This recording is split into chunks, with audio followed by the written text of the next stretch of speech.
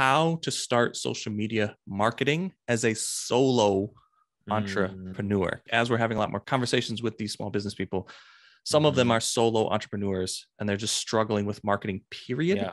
And then social media marketing. I know you've told the story, I believe, on our podcast before, but if not, if you could tell that story of when you were starting doing social media. Yeah. So, I mean, before I hired it out, it was a very frustrating endeavor because I'd wake up and as a business owner, you need to be on social media. You see other people doing it. You see people like Gary Vee doing it so well, so just with excellence. And, you got to remember, he's got lots of people working for him to make that happen. But you can do very similar things, even as a solopreneur. And so it comes down to practically, okay, back to my story was I'd wake up every day thinking, what am I going to post today? I would try to think of something. I'd look in a book to get a quote. Or I'd look at my photo reel to find a cute picture of Callan, because at the time he was a lot smaller. I think I started by doing this more like every day when he was about 18 months old. Now he's 5. But I'd wake up wondering, what am I going to post today? I'd decide something. Then I'd have to go to Canva. If it wasn't just a picture, I have to go to Canva, make it look nice. And Canva's great. And it does amazing. It makes anybody a graphic designer, but it was still a frustrating process of making it look pretty, the right colors and the right fonts. And I'm just not a graphic designer. So I would literally spend sometimes an hour on that whole process to do one post, which is a horrible use of your time. If you know how much your time is worth, then you want to cry, because I just spent how much money on that one post. And you're not even sure, because it doesn't even necessarily, it's hard to look. I can't look at one post and see, did that bring me any money? Like, because if it's something about, me as a family going out on a picnic during the afternoon, I can't pinpoint that to, oh, I made so many sales from that post. It doesn't do that. It doesn't work that way. And so you start to wonder, is my time even worth doing this? Do I need to be doing this? Answer is yes, but it probably does not need to be you. Or if it is you, you need to have a streamlined process that makes it simple and quick. So if I had to start over again and do this all by myself, I would batch content. I would spend a couple of hours, even if it was 4 hours, even if it was a large part of the day, my working day, putting together the social media for the whole month. And I would start small. I would look at just 3 posts a week. 5 at the most, just to take the pressure off that I have to have something out every day. Now I do now, but that's because I hire people to do it for me. But I would think about 3 days a week. What are 3 posts a week that I can do? If I have a podcast or a blog, I would simply pull from that.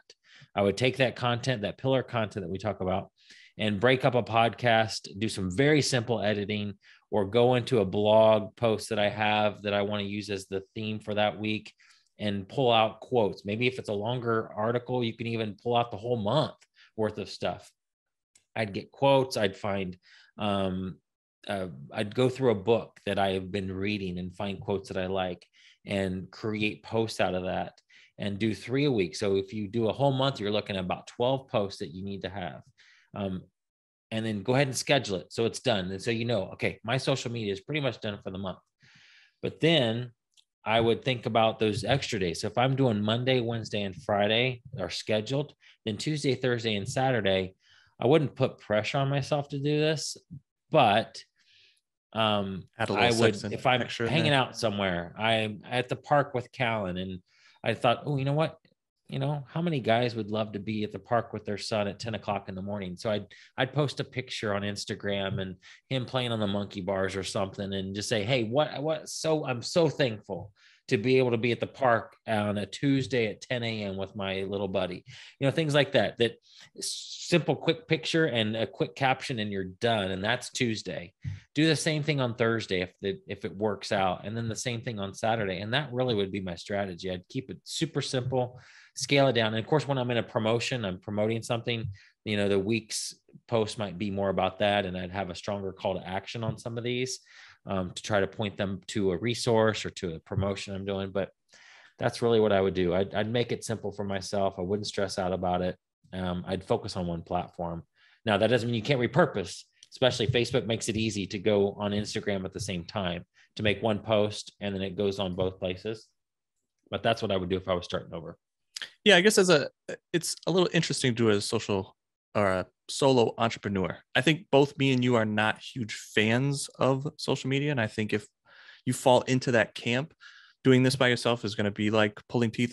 It is extremely time consuming, especially in the beginning. But I think Ryan talked about it, having a Canva account because it's free and there's a lot of templates in there, having an Adobe Express, which is almost the same thing as Canva, it's just on the Adobe side. Those things make it a lot quicker to do, and you can be a graphic designer without being a graphic designer because those templates in there are extremely easy to use. I'm not a graphic designer at all, and making even these slides was like just point click, type some stuff. It was like no time to do that. So right. I'm glad that stuff exists. Otherwise, like I'd never be doing any post. I don't do it now anyway, but I would have no chance of doing it. But I think because it is time consuming, you again, just going back to my tips, I highly suggest spend more time finding your audience. Really create a goal. And the goal can just be consistency. Like Ryan said, batch that stuff. Do 3 posts a week. Then on certain days that you're actually doing an activity, capture those moments and send them out. Set the goal of consistency to start, I think, is the best thing to do. If you have consistency under your belt, then just try to hit some type of analytic that you're getting so many shares, you're getting so many likes. Create posts that are polls, try to get interaction. Building the strategy around that, batching, doing content in a way that helps you get to your goals, and then really dig into the analytics to see what's working, what's not working. Making those data-driven decisions, I think, is a great way to increase your efficiency in the time that you're setting aside for that stuff. And I highly suggest like really prioritizing one platform. If you want to start shotgunning a lot of platforms to see like where your audience is at, because you don't know when you're testing, wherever you're getting the most interaction, just pick that one and stick with it. I know in today's age where it feels like you need to be on every platform doing everything, I don't think that's real, especially if you're a solo entrepreneur. Like you're going to spend all your time there and not work on or in your business doing the actual things. Me and Ryan talk about this in the business, outside the business. The outside the business, I think, is marketing, trying to bring people in. Inside the business, you're actually helping your customers. If you're spending all your time on social media, you're not really helping your customers. And I feel like that's the more important part of your business. Yep, for sure. So are you a small business owner feeling overworked, overwhelmed when it comes to social media marketing? If you found this video helpful, we would love to come alongside you and help you become an unfrazzled entrepreneur. Click the link below or just go to wingmanvas.com and check out how we can help you get your time back.